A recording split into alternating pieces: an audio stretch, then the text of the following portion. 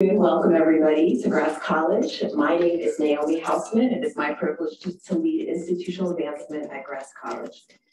Thanks to all of you for being here, both in person and also online. We have many people joining us online today. Today is the biennial Arnold and Esther Tuzman Memorial Holocaust Teach-In. I always have to take a moment to make sure I get all that right. So I just want to say a few words about this special day and this program and get the program started. We have a full day of learning ahead of us. So first, a special welcome to not just all of you, but also especially to all of our students who are joining us from all corners of the world, our faculty as well.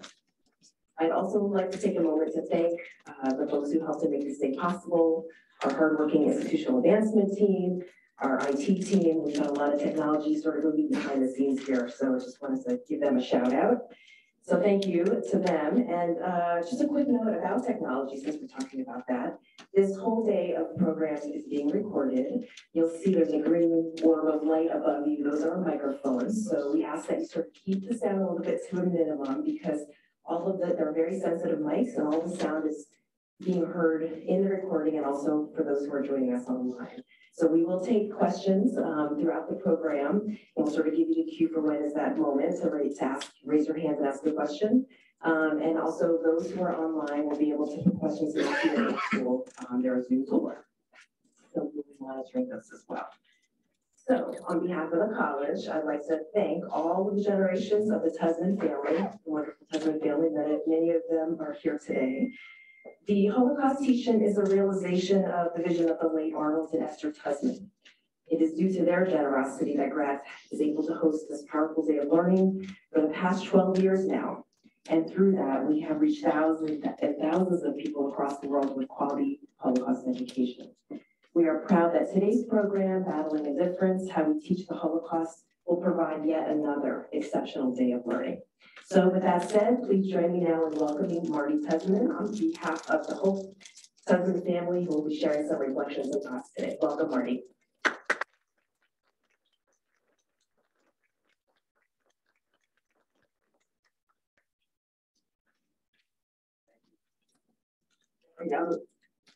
We've arrived. We're here today in the state. We are in person now after the pandemic. Our first time together for a while. We have it both live and online. We have it for so many to share thereafter in hours of their convenience in their homes. We're hearing the challenges and complexities that we face today. They are great, and they are many. And we look forward to the learning that we have ahead of us today. I'm here with a really heavy heart today as we watch the world seeming to slip into ways that I have not seen for many years. I came to age in the 60s. I fought for social justice and civil rights, celebrated our first Earth Day. I watched as Roe became law, and when rights for sexual preference of people with disabilities were achieved.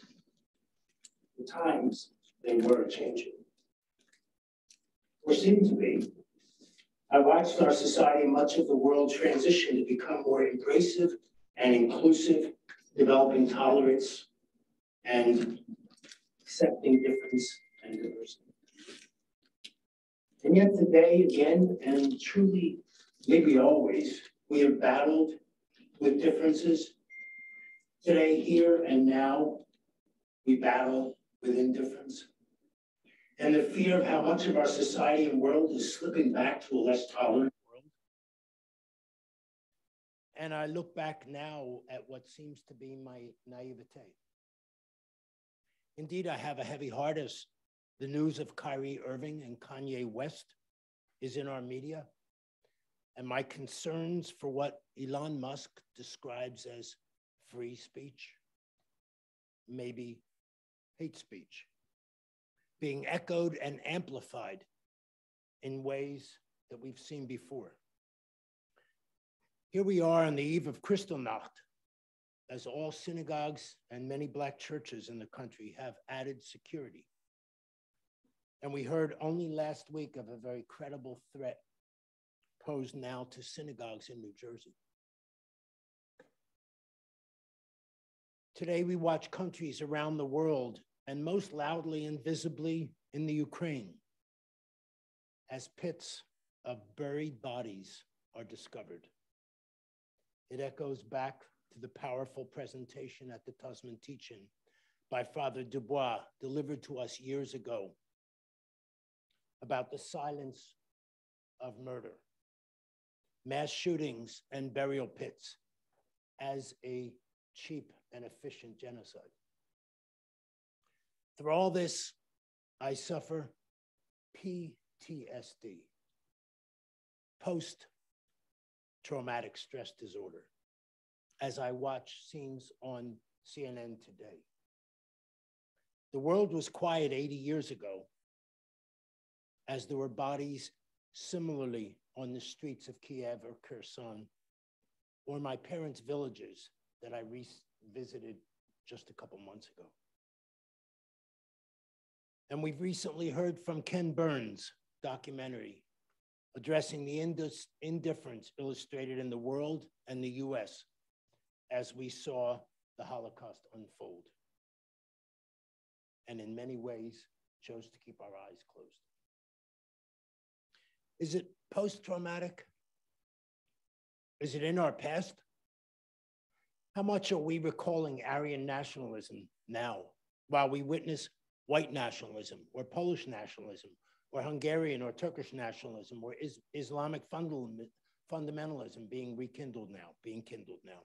Today, we see the plight of women fighting persecution in Iran, or Syrian refugees, or the great persecution and suffering in Haiti, Afghanistan, Venezuela. We can go on and name the list. Today, I just looked on Wikipedia about Holocausts before 1914, after 1945. Battling indifference, what are the actions we can take? How do we live in this world? As we approach Kristallnacht, we consider all the times and ways that things preceded Kristallnacht before.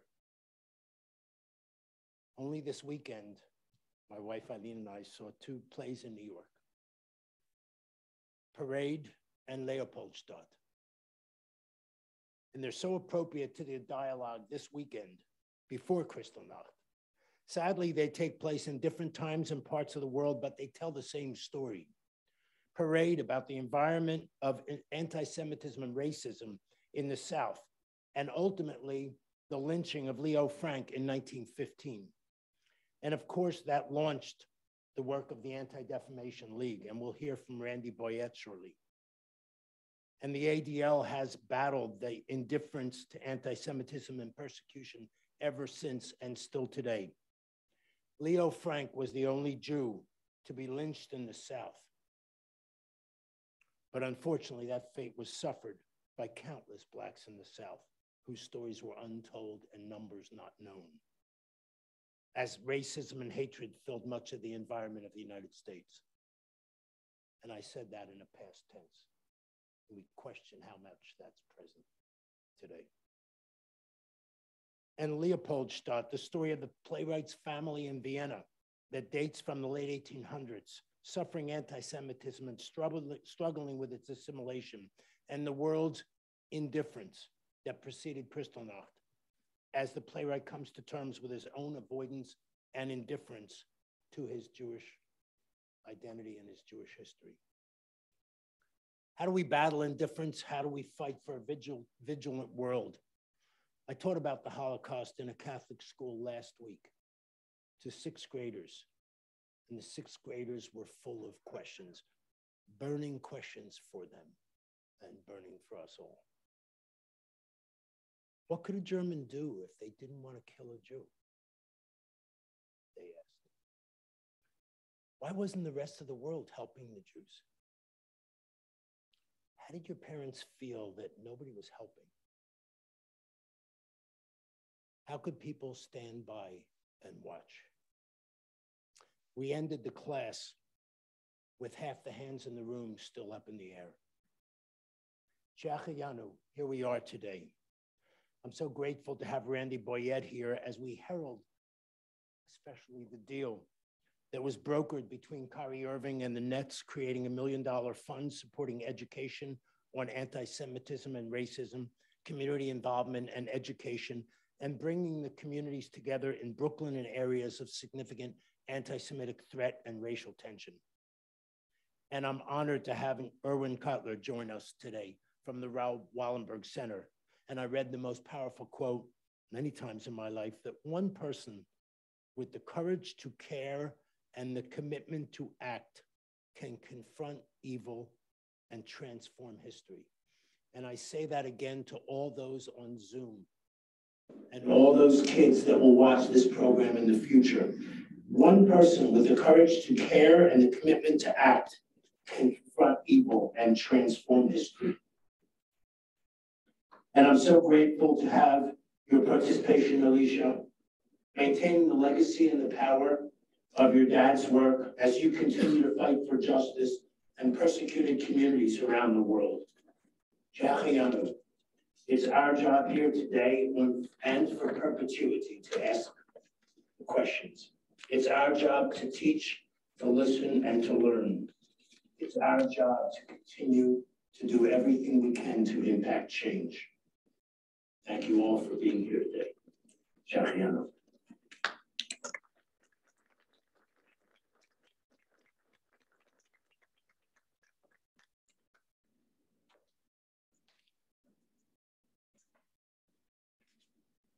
Good afternoon. I'm Zev Eleff, president of Gratz College.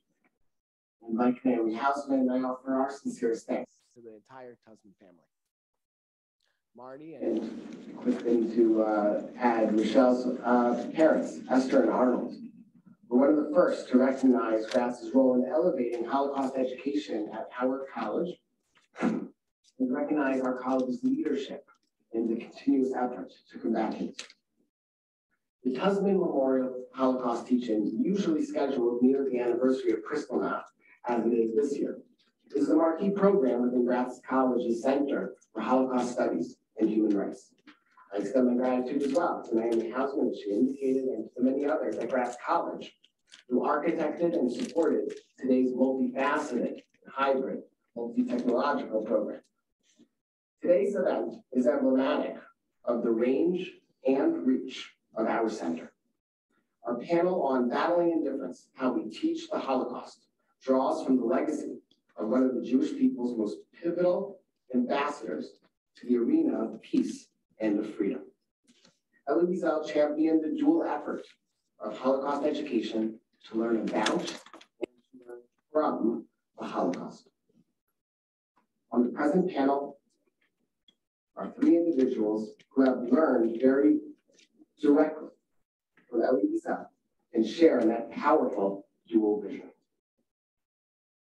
As Elie Wiesel aptly put it, how to combat the perils of indifference. It's my beautiful pleasure to introduce our keynote panel today. Elisha Wiesel, first, is chairman of the Elie Wiesel Foundation for Humanity. In his most recent board position at Good Shepherd Services, Elisha raised millions of dollars for New York's neediest by convening Midnight Madness, where hundreds of finance professionals stayed up all night solving elaborate puzzles in the city streets. When his father passed away in 2016, Elisha realized how many others missed his voice, as do I. And so, when opportunities for impact arise, Elisha shares his father's message and continues his legacy by standing up for persecuted communities. For example, in the last few years, Elisha has spoken at the United States Holocaust Memorial Museum about the need to protect the LGBTQ community and shown a bright light while speaking at Auschwitz on the plight of Syrian refugees being denied Western asylum. Irwin Cotler is the international chair of the Raoul Wallenberg Centre for Human Rights and former Minister of Justice and Attorney General of Canada and longtime member of Parliament. Professor Cotler recently held the Isaacman Distinguished Visiting Professor in Holocaust and Genocide Studies at Gratz College and is Emeritus Professor of Law at McGill University. As Minister of Justice and Attorney General, Professor Cotler initiated the first ever comprehensive reform of the Supreme Court appointment process and helped make it the most gender representative Supreme Court in the world. Finally, our moderator, Randi Boyette, is a Senior Associate Regional Director of Education for the Anti-Defamation League. She has served as the ADL Education Director in Eastern Pennsylvania, Southern New Jersey, and Delaware since 2003. Boyette is the co-author of Let It Burn, a book about the organization MOVE in the city of Philadelphia. Born, raised, and educated in Philadelphia, Boyette holds a bachelor's degree in history from Temple University and a master's degree in Holocaust and Genocide Studies from Gratz College. Randi and the ADL are longtime partners with Gratz College. Her efforts to combat hate and indifference is an inspiration and further motivation. With tremendous gratitude, Randi, I hand over our keynote presentation to your trusted hands.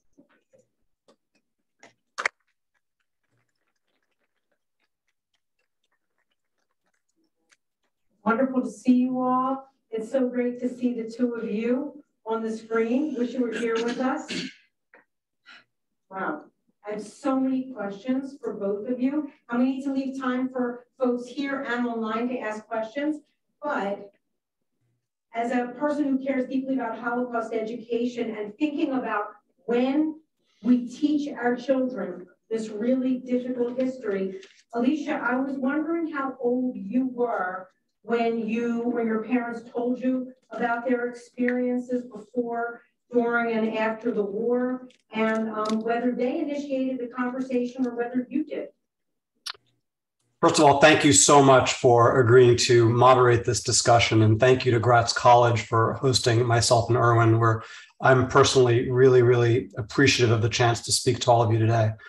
I think my earliest memory might have been around age 4, sitting in my father's lap in his study on Central Park West.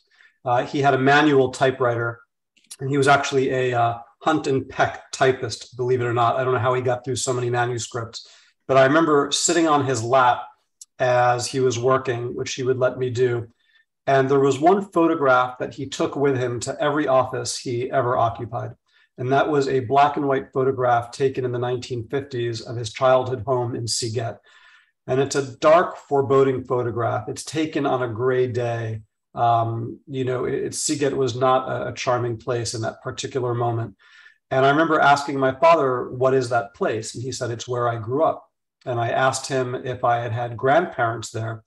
And he said, something very bad happened to everyone in our family. And that was about as much as I heard. The rest really was picked up in a more ambient fashion. As I grew older, ages 8, 9, 10, I remember kids, we would talk in the playground. What does your dad do? Oh, my dad, he was an Air Force pilot in the Israeli Air Force, and now he flies planes for El Al. Well, my dad is a pharmacist. He saves people. And I'd say, I think my dad saw something really terrible happen, and now he teaches, but that's about as much as I understood. And then really in an ambient process, when my friends would go to Palm Beach or the Hamptons for their breaks, and I'd be heading off to Auschwitz as a part of the presidential commission sponsored by Carter, slowly, I started to put together what the story was that had happened to my family. Thanks, Elisha. And Professor Cotler, I know that you have a long history with Elie Wiesel, and I was wondering if you could tell us a little bit about what that relationship was like. First, let me just echo Elisha's words about pleasure to be here, to have you, Randi, as moderator, Gratz College as host in this very timely and significant forum. I have to say that Elie Wiesel was, for me, other than my parents, the most important teacher, educator, mentor, role model that I had. What I learned about the profundity of the Holocaust, and when I say that, both in terms of the particularity of the horrors of the Holocaust and the universality of the lessons, I learned from Elie Wiesel. I had initial exposure. I was reminded when I heard Elisha's words, I first had an exposure to it at the age of 5. I say this because I was born on May 8th, 1940. May 8th, 1945 was VE Day in Europe. So that was my first and most celebratory birthday. Indeed, I was celebrating, an international birthday in terms of VE Day. But I then learned shortly thereafter about what had been happening from the time I was born to 1945. I learned about horrors too terrible to be believed, but not too terrible to have happened. I learned, as Elie Wiesel put it so pointedly and profoundly, that the Holocaust was a war against the Jews in which not all victims were Jews, but all Jews were targeted victims. I learned about the dangers of indifference and inaction in the face of mass atrocity and genocide. I think one of the more profound of the lessons that Elie Wiesel has taught us, that what made the Holocaust and the genocides that followed, and as Elie would always put it, I make no comparisons between those genocides and the Holocaust. But what made the genocide of the Tutsis and other genocides that followed so horrific were not only the horrors themselves, that was bad enough. What made them so horrific is that the Holocaust and the genocide were preventable. Nobody could say we did not know. We knew, but we did not act. And I'll close by saying that just as I learned what happened between 1940 and 1945, and my birthday afterwards, I then learned about what happened before 1940. I learned that Kristallnacht did not happen by accident, that Dachau, the first concentration camp, was built in 1933, that the Nuremberg race laws were enacted in 1935, that the state-sanctioned incitement to hate and genocide, as Elie Wiesel described it so well, was ongoing from 33 to Kristallnacht. So Kristallnacht did not happen by accident. It was the indifference, the inaction of the bystander community that made it possible. Thank you, Professor. So I had the honor of hearing Elie Wiesel speak when my former boss, Abe Foxman, retired in July 2015. And he said something that I'll never forget because of what he said, but also because of how pained he seemed when he said it.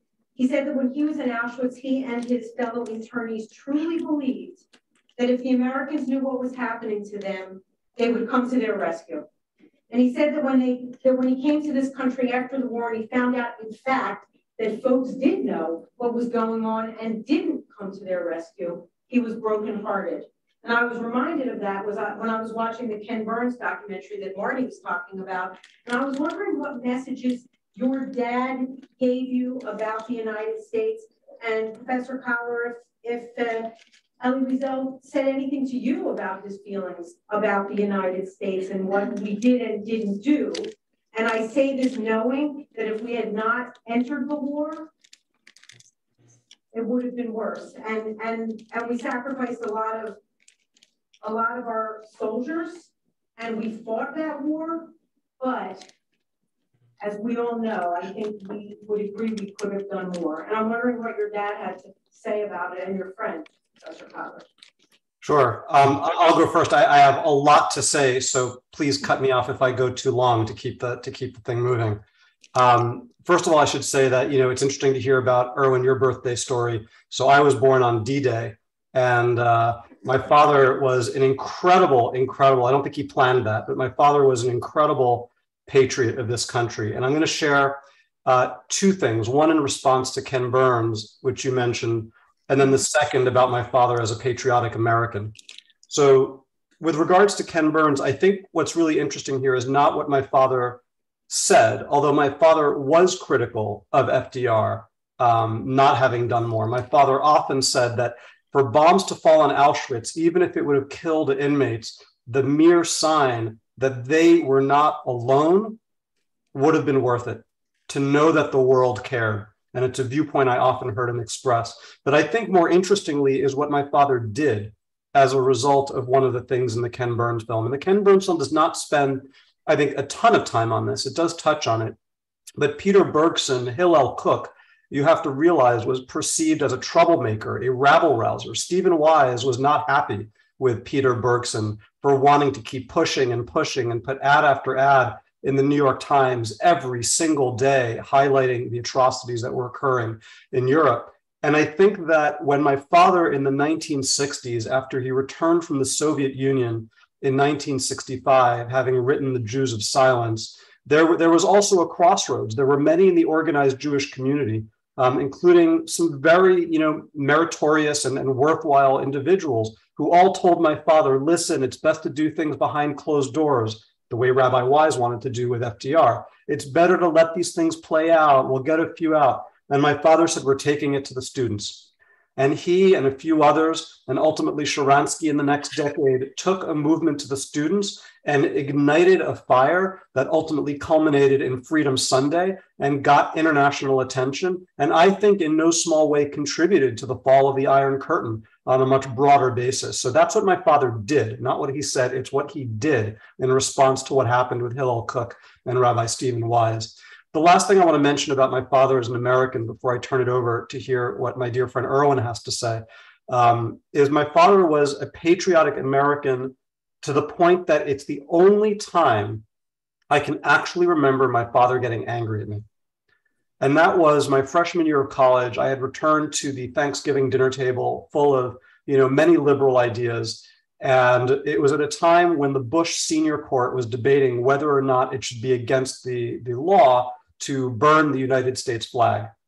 And I remember sitting down and I'm saying, oh, this is such a terrible idea. The only thing more important than the flag is this free speech that stands behind it. Of course, it should be okay to burn the flag. And my father gave me the darkest look I think I will ever remember him giving me. And he pushed back his chair a little bit and he stood up and he said, you have no idea what that flag meant to those of us rescued at Buchenwald that day. That flag under which we saw soldiers arrive, crying, having lost their brothers in arms to get to the point where they could save us. For you to say something like that, let me never hear it again said in my presence. I'll hand it over to you, Irwin. It's interesting what you just mentioned, Elisha. My first point of interaction with your father had to do in the immediate aftermath of the Jews of Silence, of the writing of that book. And I remember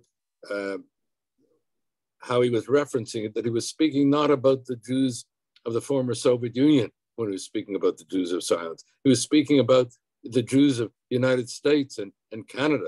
In other words, that it was our responsibility to speak up and act on behalf of a Soviet Jewry. And it was Elie who galvanized the world movement for Soviet Jewry, the struggle for Soviet Jewry. I was a student at the time, and I was part of the movement that developed at McGill University and in Montreal, but we were all inspired by Elie, who came and visited us. He had family in Montreal. And the Jews of Silence were part of that larger message that he would always keep repeating.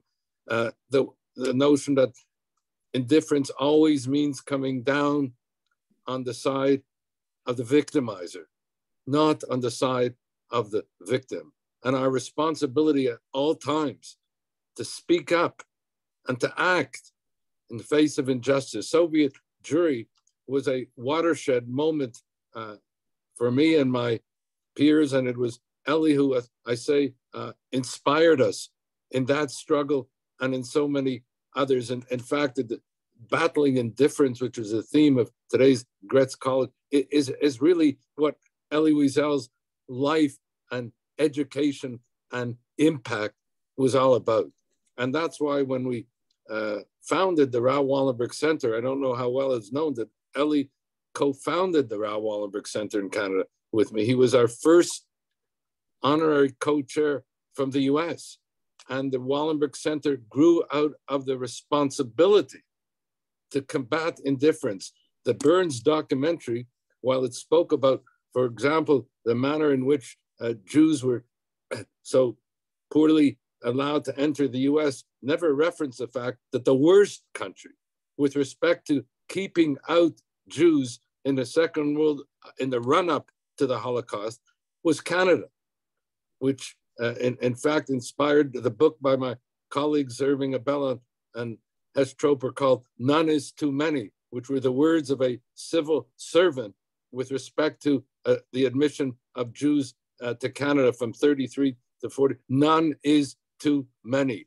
The actual manifestation in its gross and cruel form of what indifference and inaction was all about and what it could lead to. So Elie was the lodestar with respect to showing us the importance of battling indifference and acting to combat it. Thank you so much. I want to switch gears a little bit and talk about your dad's relationship with God. In his book, Memoirs, published in '95, he wrote, Auschwitz is conceivable neither with God or without him. Perhaps I may come to understand man's role in the mystery Auschwitz represents, but never God's. I'll never cease to rebel against those who committed or permitted Auschwitz, including God. The questions I once asked myself about God's silence remain open. So he wrote that in '95 or maybe before. I'm wondering whether those questions remained open to him, and how did his relationship with God inform your own? And Professor Cotler, if you and Elie had conversations about that as well, I'd be very interested to know your perspective. Is that first for Irwin or for myself? You can start, since you were, I'm sure he was very big on imparting Jewish values and his maybe his theology to you. Yeah, I would say, again, I'm going to focus more on what my father did than anything he said. I always think actions speak louder than words. And it's funny, my mother, I think, had a similar complaint about my father that my wife now has about me, since I've had children and my father passed, which is that there's this thing called creeping Judaism. And I think that when my father married my mother, he at that point was a somewhat secularized Jew, not completely secularized, but, extremely well integrated, not visibly observant, I think, in the way that he became later in his life. And I think that as I was born, as he started feeling the pull of years, he intensified his observance. I don't think he ever stopped believing in God. He always had a lifelong argument with God, a debate with God. He was too close to God to just give him up. But I think, or her, but I think that, my father, as he progressed throughout life, increasingly turned more and more to the study of his ancient texts that had never left him, but he re-immersed himself more and more deeply. And, one of my favorite quotes that my father said, now coming to something he said, is, just because I'm angry at God, why should I take it out on Shabbos? I love that quote. I love that quote. Because my father truly, truly loved Shabbos. And, for him, that was a time to just disconnect, to daven, to put all of the craziness of the world that he dealt with 6 days a week and to put it on hold and immerse himself. I only wish that I had discovered Shabbos early enough to really enjoy it with him. Thank you. Professor Cotler? Yeah, again, it's Elisha's words that spawn remembrances for me when he referenced about Elie's lifelong argument with God. I think one of the most profound lectures that I ever heard Elie Wiesel give was actually at the University of Toronto. And this goes back again, to the late 60s and early 70s. I heard it twice when he spoke about Akedat Yitzchak. And there you really see Elie grappling with God, if you will, but always with that sense of mystery and profundity and respect. And it was an incredible, it's almost impossible to share the, as I say, that kind of conveyance that when we all left that lecture, interestingly enough, while it was in terms of metaphorically and about an argument with God, message-wise, we all came away more profoundly committed to our Judaism and to the need to go back to text, to study, to read, and to learn. And so I think in that, even my own life has been paralleling that as well. Exactly what Elisha said. I would have called myself a secularized Jew. I married a woman who was Orthodox, and there too I began to move in the same direction, certainly with regard to Shabbat. So there are a lot of parallels. I could just sit here and just listen to Elisha because it is so evocative of the remembrances and the teachings of his father that anytime he speaks, it just, as I said, evokes for me a timely and significant remembrance, but a remembrance that had an impact on my life. Well, both of you are truly a gift to those of us who, have read your dad's work, Elie's work, and really care about his legacy. So I want to switch gears to Holocaust education for a little bit. It's often been said that the Holocaust can be seen through a universal lens or a particularist lens. And I've heard Elie Wiesel be lauded for advancing the universal messages of the Holocaust. But I've also read through the years that your father, your friend, was concerned about the Jewish experience being lost in a universal message. So can you tell us more about how he felt about it, how you both feel about this idea of this balance? Listen, by the way, Aaron, if you want to go, it doesn't always have to be that I go first. I'm happy for you to go first, and then I can respond to what you have to say. Would you like to go first time? Actually, when you go first, I find it helps to refine what I'm going to say. So I'll keep going. Look, I think my father was, he embraced this paradox. He said, there is no paradox. It's not this choice. It's a false dichotomy. I don't have to choose between being a humanist and between being a proud, observant Jew. For him, they were the same. Because he was a Jew, because he was so deeply connected to where he came from, he had the ability to give of his talents and his gifts and care about the whole world. And because he was plugged in to the world, it made him a more complete Jew. There was no paradox for him. It was all one and the same.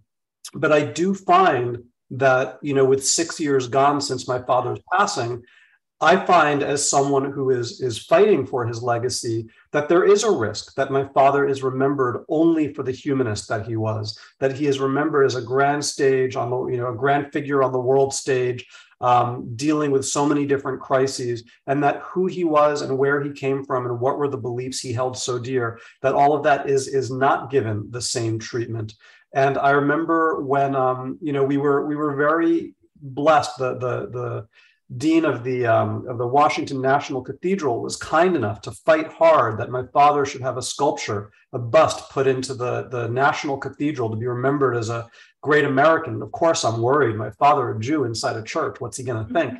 If he knew about this. And believe it or not, they were very accommodating. We came up with a halakhic adjustment where they put a blemish into the sculpture so it wouldn't be a full likeness. But more importantly was my concern when we were designing that ceremony that my father needed to be remembered for exactly what he was, and not just a general person on the stage, but also deeply committed, observant Jew. And by the way, something that's not as popular to say these days, as a Zionist, a proud Zionist, someone who deeply, deeply believed that the state of Israel needed to exist so that the Jewish people would never again have our backs up against the wall with nowhere to go when the world turned against us. So I find often that in a time and era where sadly the word Zionist has become an attack rather than something we say with pride, my father was that as well. So I do find that the particular of his nature is in danger of being forgotten. I always found that Elie Wiesel would speak, when he spoke of the Holocaust, both of the particularity of the horrors of the Holocaust and the universality of its lessons. There was no contradiction and there was no paradox, as Elisha mentioned. I always remember a particular teaching. Again, I sometimes feel that everything I've learned and said came from Elie in one form or another, when he would speak of the Holocaust as a paradigm for radical evil and anti-Semitism as a paradigm for radical hate, and that the death camp Auschwitz, the most brutal extermination camp of the 20th century, was really metaphor and message of both.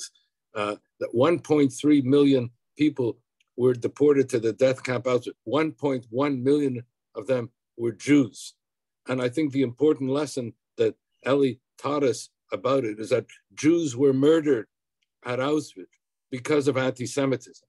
But anti-Semitism itself did not die in Auschwitz, and that it remains the canary in the mineshaft of global evil today. And he patented that which is always repeated by others, but not only patented, but could teach it and educate about it, that while it begins with Jews, it doesn't end with Jews, and was able to link the particular and the universal.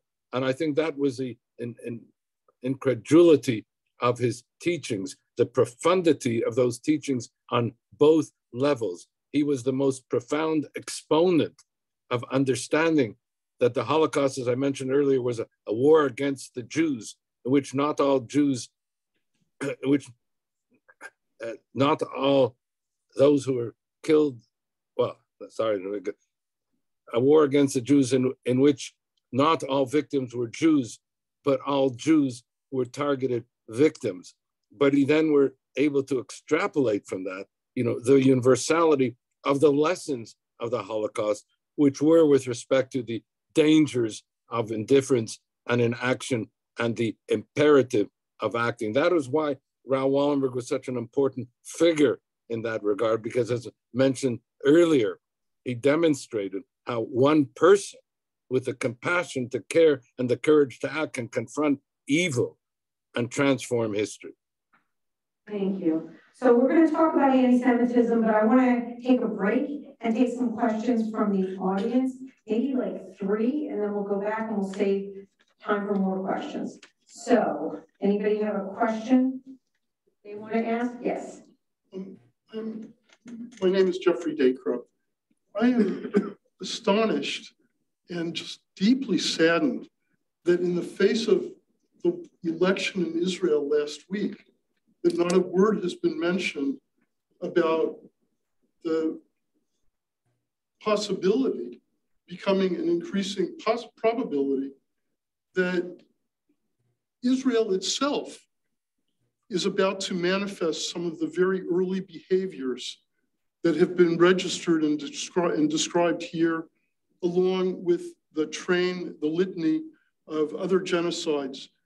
Is it not reasonable and necessary for us to turn our eyes towards our own community? Alicia, Professor, actually, I was going to get to It's nice and spicy, and I love nice and spicy, so I'm happy to take that one first. Go for it, Alicia.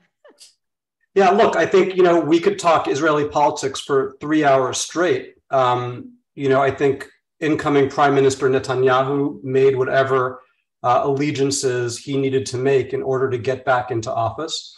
I think we have to see whether or not he's able to control this troubling far right wing that has helped put him into power, specifically Ben Gvir, and to a lesser extent, but still concerning Smotrich. Look, I think that Israel has to decide its fate. It has a free population. It has an electorate. It's going to make its decisions. If at some point we actually see, you said that it's about to join these genocidal actions. Look, if we see a government take actions that we think are genocidal, God forbid, I assure you that, I would say something, and I assume others would as well. But I think we're quite a distance from that.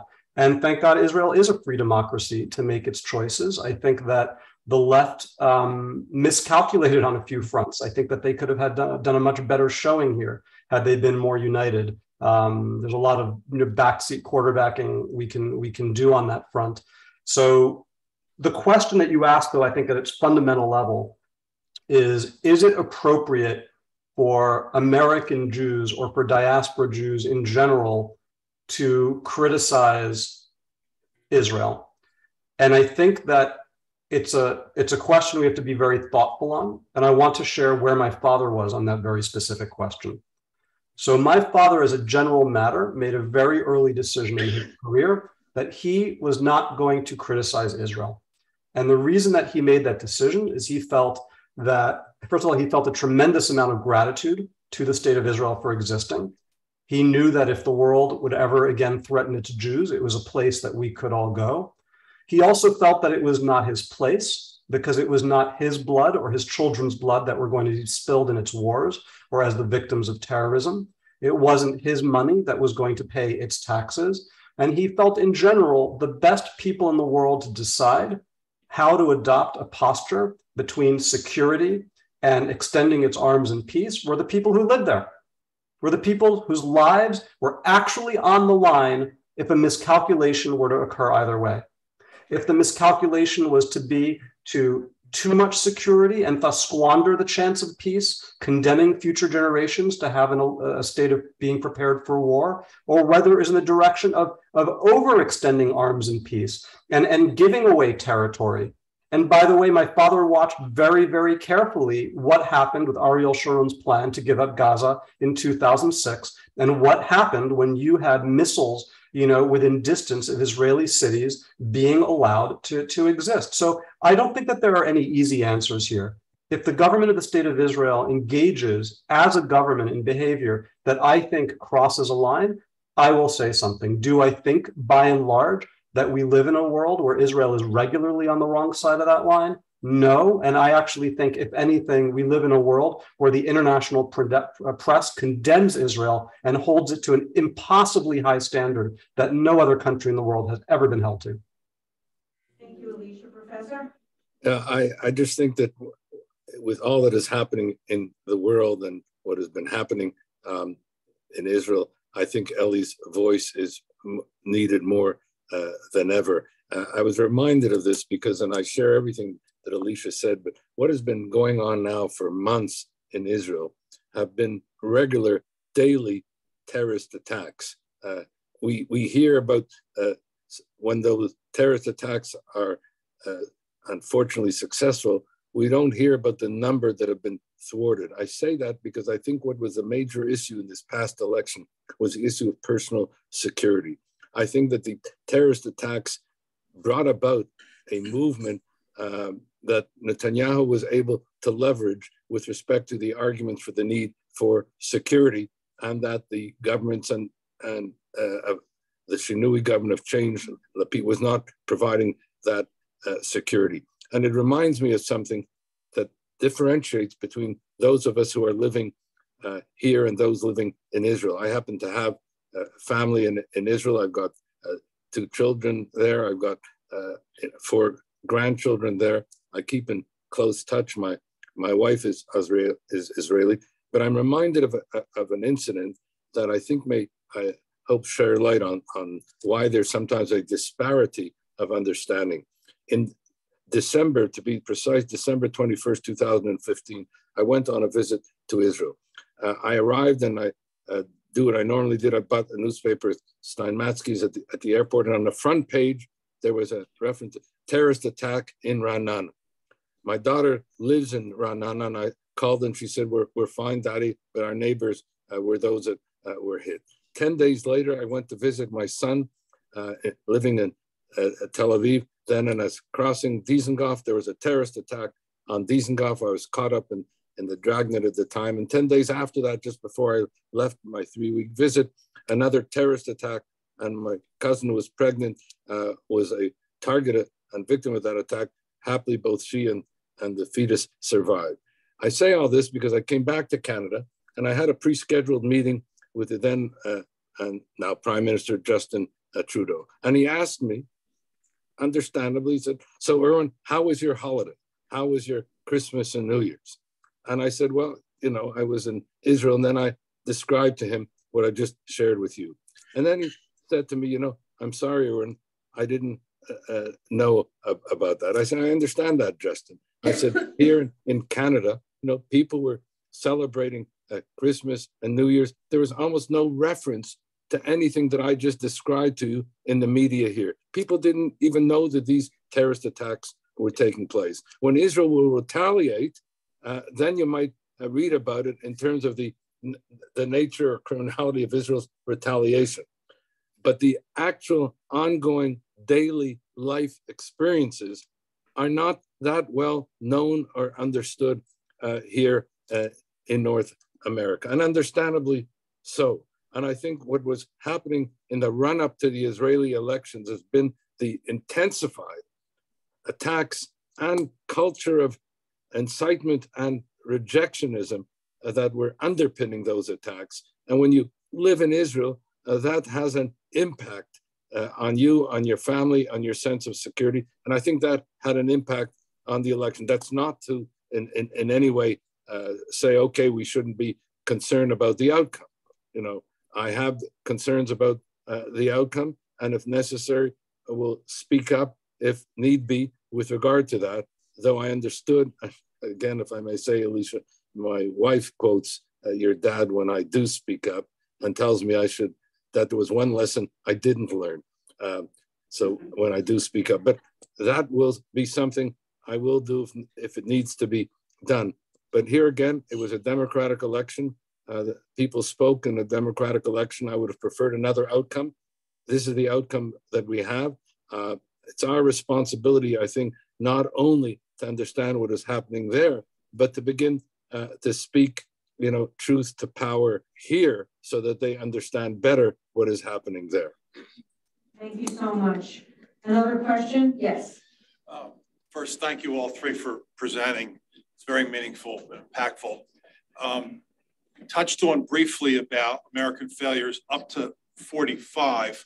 I'm wondering what you see in terms of American and Canadian, United States and Canadian immigration policy since 45, at least in the United States.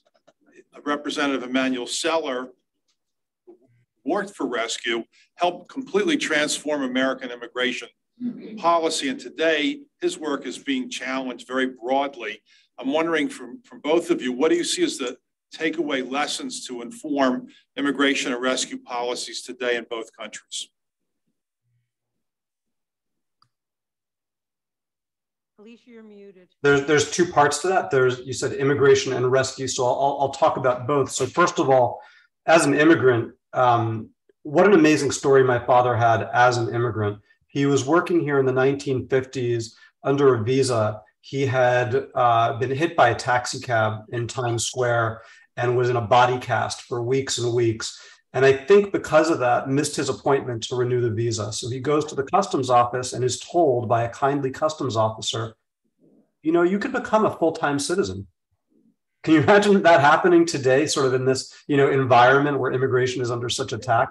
And thank God my father became a citizen, one of the most loyal and patriotic citizens I think this country has ever known. So my father believed deeply in immigration, that this was the country we purported to be in the plaque on the Statue of Liberty, that we did have our arms open. And beyond that, I want to start touching on rescue, because my father thought that America had a unique place in the world.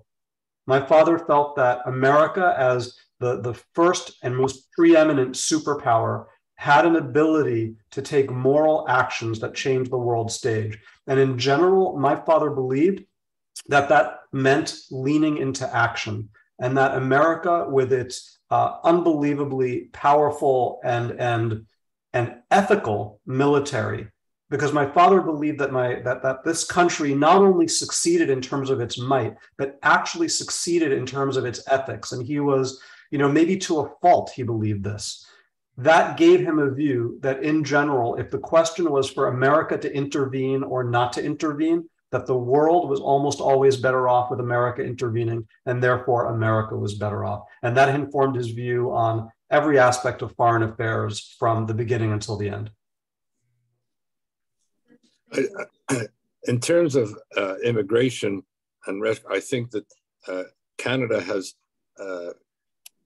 turned around in terms of its approach to immigration. When it came to the humanitarian catastrophe in Syria and the brutality of the war in Syria, Canada embarked upon a program whereby we took in 50,000 Syrian refugees and continued that process. Similarly, with regard to Afghan refugees, we've set an objective here.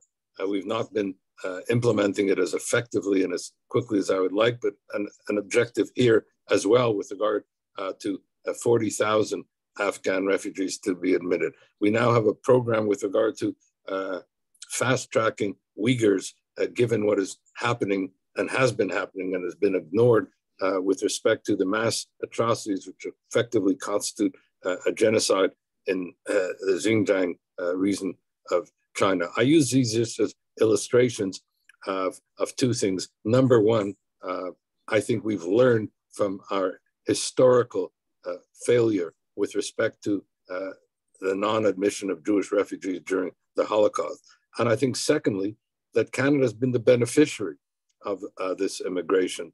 And in fact, it has added to the diversity of the Canadian experience, and indeed has actually assisted us economically and the like. So I'm pleased about the turnaround with regard to immigration and rescue. I still think we need to do more, but it is dramatically different from the terrible legacy that we had inherited with respect to the Holocaust. And I think in terms of what Elisha said, I fully support Elie Wiesel's call to action to intervene. It was his voice that was so important and compelling with regard to Syria, when in fact Obama's red line at the time became in effect a pink advisory and so on. I think, you know, we have been very indifferent to what has been happening in a number of situations of mass atrocities globally. I'll just close just for taking the Ukraine, for example, because what had been going on in what has been happening in the Ukraine, one has to see it in terms of the fact that when Putin went into Chechnya, the world remained silent and indifferent.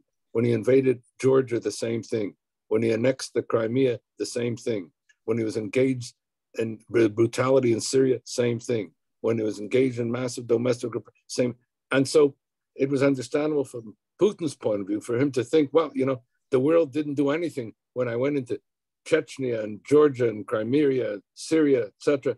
Why should they care if I go into Ukraine, which belongs to me anyway, which is not an independent country, which I need to denazify, etc., all that distortion and the like. So the indifference and inaction with respect to the Ukraine led to what is happening. Indifference and action, Putin's other actions led to what is now happening in the Ukraine. Happily, that became, at least became a wake-up call. And the world did react in terms of military, economic, humanitarian support and the like. But the dangers of our indifference and inaction led us to Ukraine. Thank you. We have one from online, and then I have one or two more, and then I'm going to turn it back to you all. So, okay, thanks, Randi. So, a question from Lori Cohen. Aside from Israel's stability, is there a specific human rights issue right now in the world that you are most concerned about? Thank you, Lori. I'm happy to go first, and you know, no surprise, Irwin has already mentioned it. But the fact that 1 million Muslims are behind barbed wire in concentration camps in China is unbelievable. On that scale, that this is happening, and look, thank God the Biden administration has actually been doing things. The Biden administration has been putting out sanctions. The Biden administration has been putting through legislation that makes it very clear how intolerable this is. And it's very hard when you have a superpower doing it. It's much easier when you have an emerging power that you can fight with. But China is probably our biggest competitor on the national stage right now. And what they have done, arresting people for thought crimes, putting them behind bars simply because of their ethnicity or their faith, that this is happening on this kind of scale is absolutely intolerable. And it's one of the reasons that the foundation that lives in my father's name, the Elie Wiesel Foundation, one of the very few public things we've done over the last year is to take out an ad in the New York Times at the time of the Beijing Olympics, calling for a boycott if China would not stop its treatment of the Uyghurs. Thanks, Elisha. Professor? I certainly share that. I think sometimes we ignore the manner in which Xi Jinping's China is targeted with he has called the 5 sins, which manifested itself in mass atrocities that constitute acts of genocide regarding the Uyghurs. Our Wallenberg Centre produced a report detailing and documenting the fact of that genocide. But there have been also the assault on the democracy movement, democracy itself in Hong Kong. There have been the persecution and prosecution of the Falun Gong. There have been the repression of Tibet and the menacing of Taiwan, all the 5 sins, so to speak, that Xi Jinping has targeted. And what is not as well known is that China jails more journalists than any other country in the world. And there's a massive, surveillance state that has been put into place. So I think that is a human rights issue highlighted by the Uyghur mass atrocities that we need to turn our attention. I commend the Biden administration for taking the steps that it has taken. Thank you both. So back in August 2017, there was a Unite the Right rally of white supremacists, white nationalists, neo-Nazis, fellow travelers in Charlottesville, Virginia.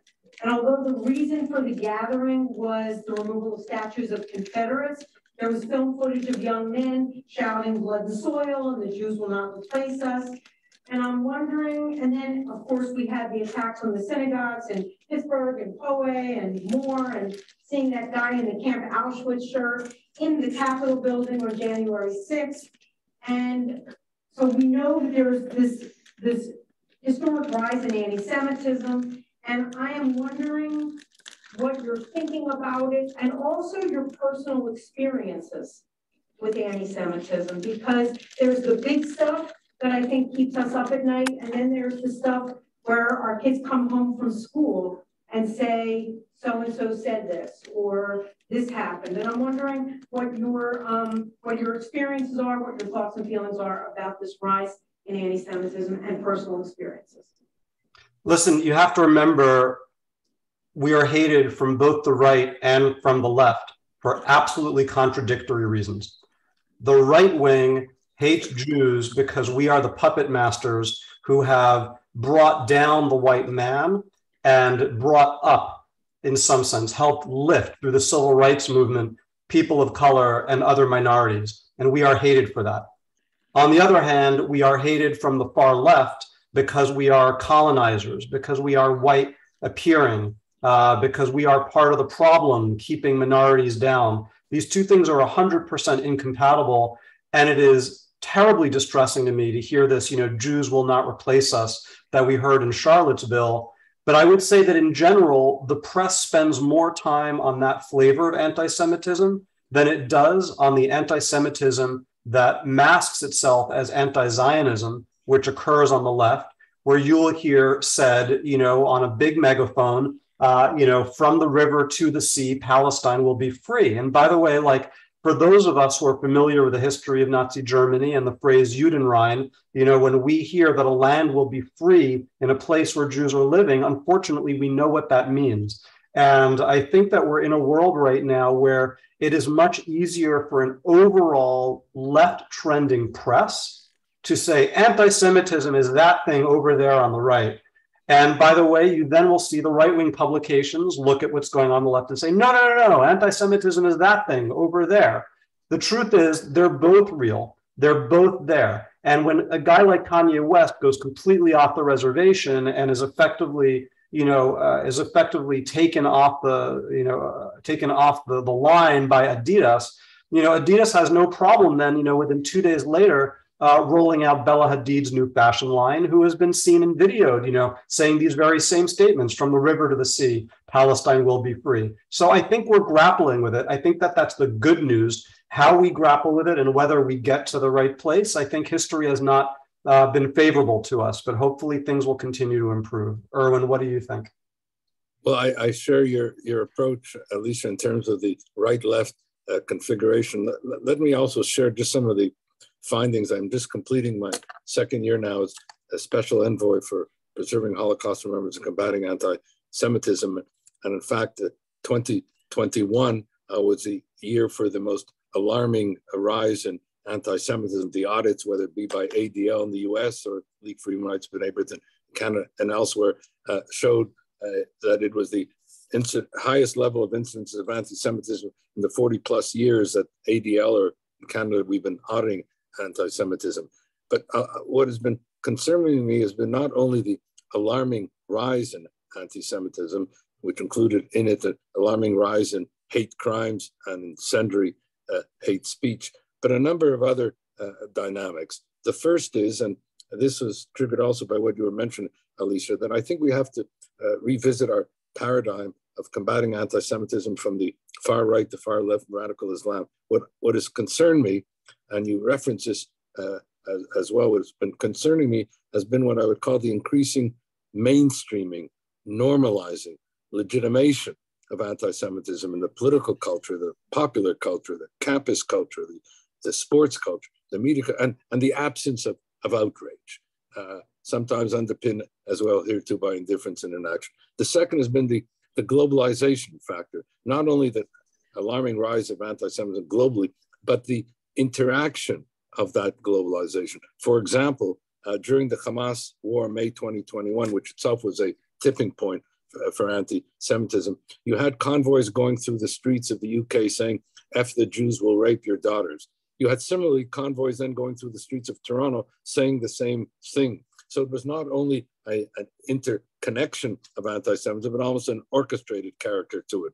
The third was what I would call the marginalization of anti-Semitism. We're involved here in Canada, US, in combating systemic racism against Indigenous people, Blacks and people of color, Asian Canadians. But what I have found that in government education and training programs and outside government, the combating of anti-Semitism is marginalized in those training programs. In the call to action that was issued by in Canada, the clerk of the Privy Council a year ago to combat all these systemic racisms, which we all welcomed, there was no reference to anti-Semitism.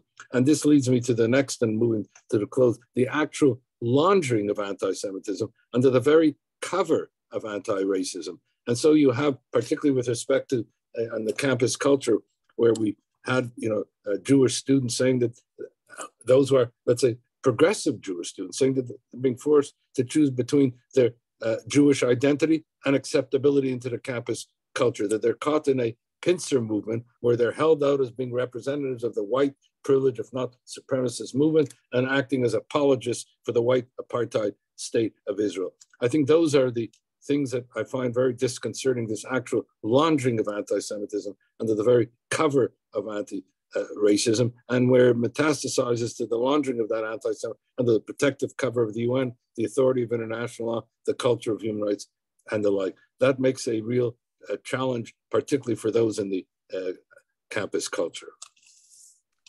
All right, so I did also ask whether you've experienced anti-Semitism or, a close family member, and I'm wondering whether you're willing to answer that. I remember being in a loft at a party in London, I don't know, maybe 15 years ago, where I was, it was 20 years ago. My God, I have no sense of time. I must have been a young man. And I was talking to a young woman, and this big Russian guy, cross around his neck, came up and started talking. He's like, "Why in the world would you be talking to this little Jew? Do you want a little Jew in you too? Is that what you want?" And I remember it started getting pretty aggressive. It was de-escalated, but I definitely have had moments like that. Yeah, it's real. It's real. Thank you, Elisha.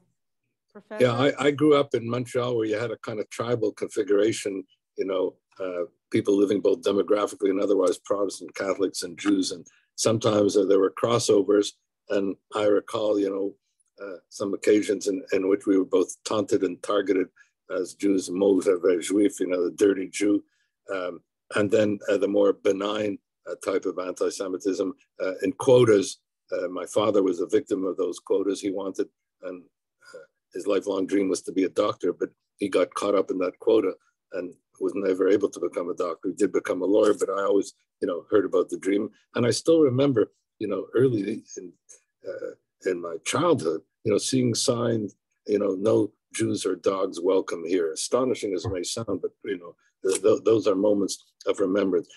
At the same time, they were more isolated events. I think what the Jewish students are experiencing today in terms of their targeting is in a way much more serious, because it's more institutionalized and it's become more mainstream, as I said, and it has a kind of silencing effect on their own speech and maybe their identity. So I think I, experienced some incidences here and there, but it did not have that kind of ongoing, psychological fallout, etc.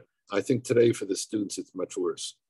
And not just the students. This is the first time, and I've been at ADL for 18 years, where I've heard Jewish people say that they don't tell people their last names if they can avoid it. I had never heard that before this year. So I would agree with you about that silencing and the concern of it. Thank you. I want to open it up to the group again for any questions right here.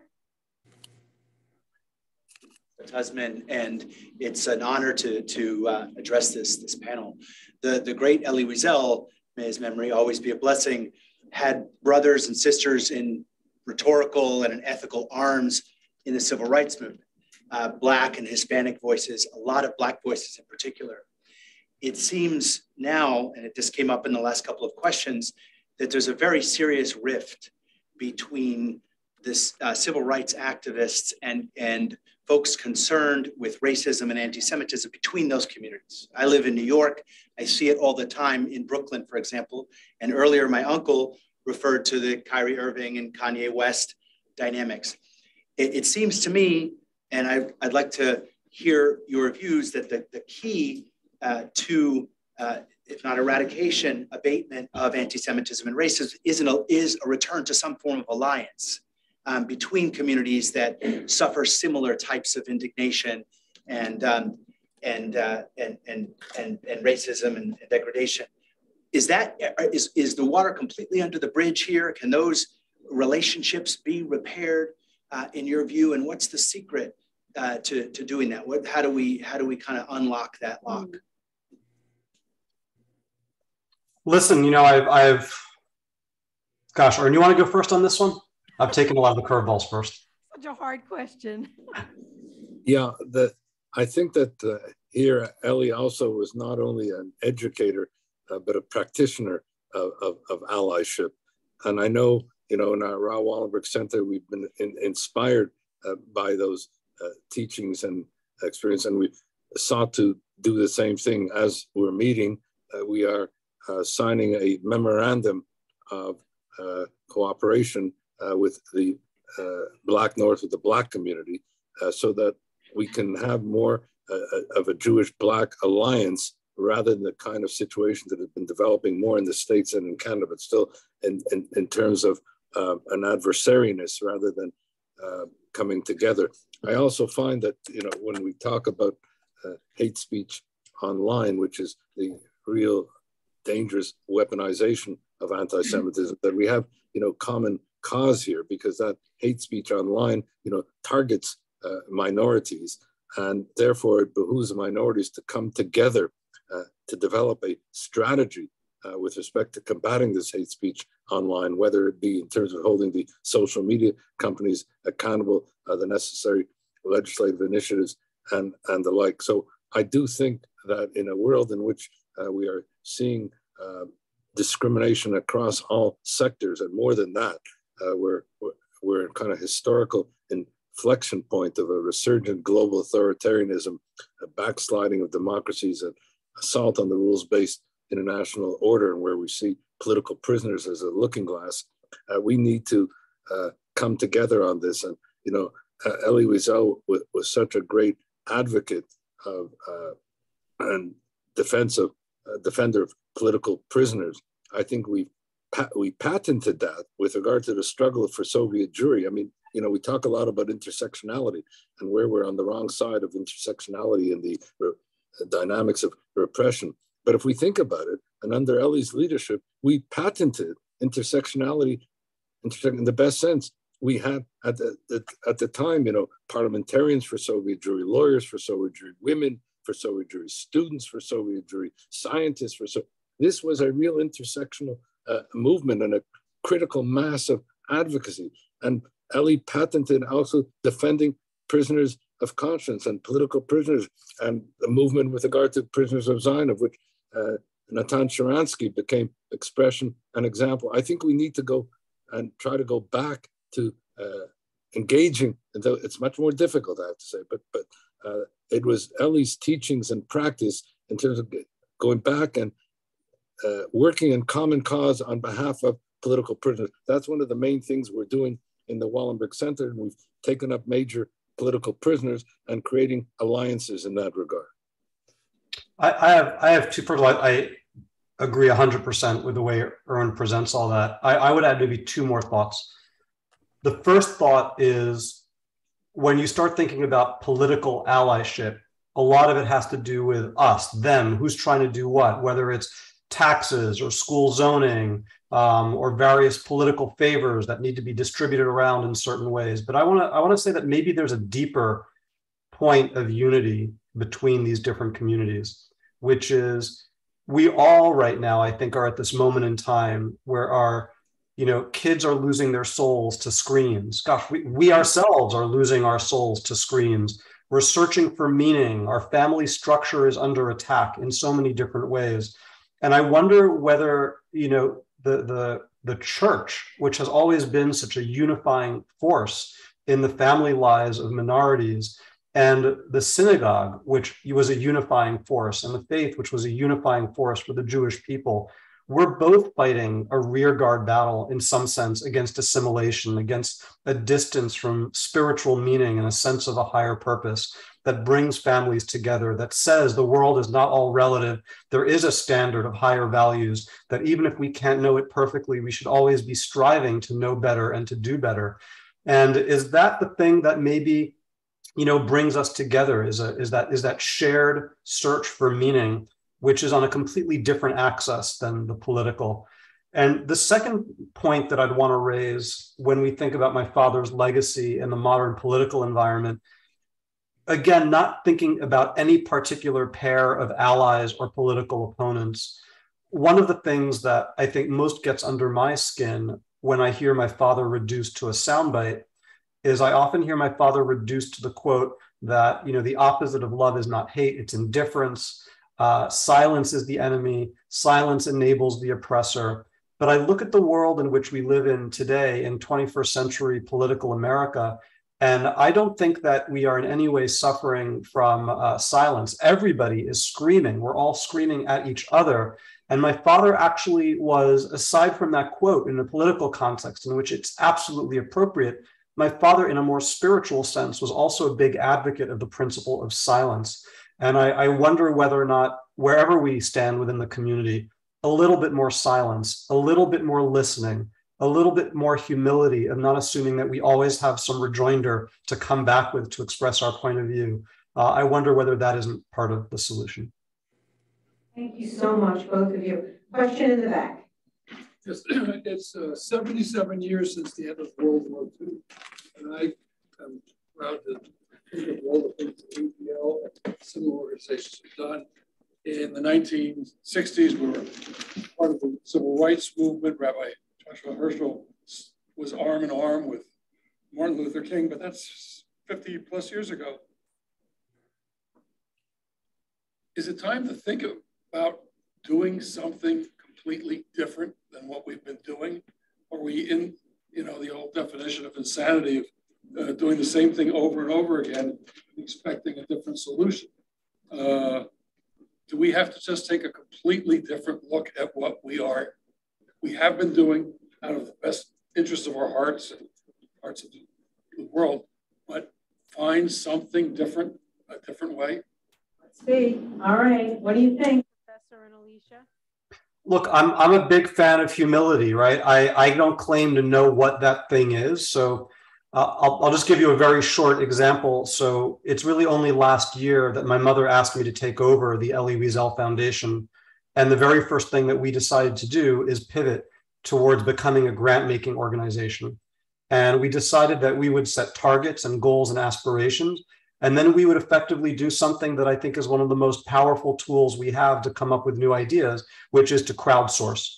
So we are crowdsourcing the question on what to do about the Uyghur situation. And we put out in E-Jewish Philanthropy and other publications, we're putting out advertisements saying that we are prepared to make grants, but we need the best ideas that people can bring to us on how to actually achieve change, because we know we're not smart enough to just have them on our own. So I like the direction that your question comes from. And I think that there are many smart voices and minds. And one of the best things about technology and the connectedness of the world is maybe it's easier for good ideas to be surfaced, and we should take advantage of that in the modern world. Elisha, Professor? I'm hesitant to speak about anything that relates to the importance of what Elisha just mentioned, because I'm one of those who is technically illiterate. I know of its importance, but I'm not one who can engage effectively in it. I do like Elisha's guidance with regard to reminding us of the need for humility. And I think that is something that Elie also practiced, and that is something that we can take to heart. We're also living, and I say this more in terms of the US and Canada, but what happens in the US has followed for Canada. I'm worried about what I see as an increasing, polarizing, populist, post-truth universe. And in that sense, I think the role of education becomes crucial. And I think when we educate, for example, with regard to anti-Semitism, or educating both with regard to the Holocaust and anti-Semitism, we're really educating for democracy and civility. But is not always appreciated is that anti-Semitism is toxic to democracies. It's a threat to our common humanity. What we've said before about beginning with Jews doesn't end with Jews. It's a lesson that we sometimes rhetorically repeat, but have not internally acted upon. And so I think what's at stake when we speak about these issues, and in terms of battling indifference, what is at stake is really our common humanity and our shared future. And that's why, in that sense, Holocaust education about anti-Semitism, understanding this within the framework of the universality of human rights and human dignity becomes so important. Thank you, Professor. You actually anticipated my last question, so you already answered it, but what is your perspective on Holocaust education today, Elisha? And do you believe, like Professor Cotler, that it can be a tool to challenge indifference?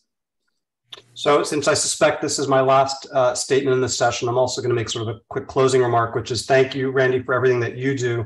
My father was blessed to be a good friend of Abe Foxman's. I'm blessed to be a friend of Jonathan Greenblatt's. What the ADL does every day is so critical and important. And I really appreciate that you are here to represent the organization today in this. It's a critical part of everything that I think we need to do. For me, I would say the following about Holocaust education.